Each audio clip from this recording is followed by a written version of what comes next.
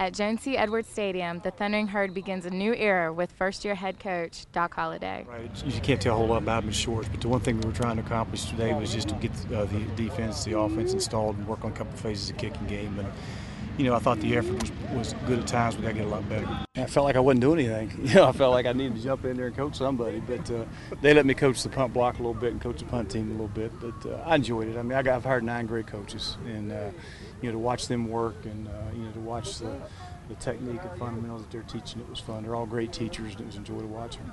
It went good. We have a lot of things we need to improve on, but you always do the first day. Nobody's as good as they can be the first day.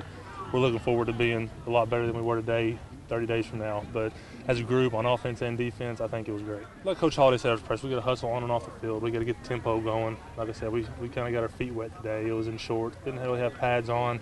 Once you throw the pads on, you can get a little rougher with each other, get the tempo going a little bit, get fired up, and that's pretty much it. We just got to make sure our efforts are there for the rest of the spring.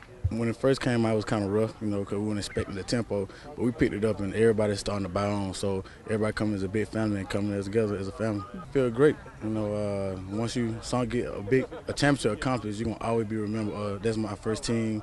I'm a part of the new era, and you always can come back home and tell everybody that, and tell your grandchildren. The first of 15 practices are underway while the Herd prepares for the spring game April 24th. For We Are Marshall Today, I'm Angela Orsini.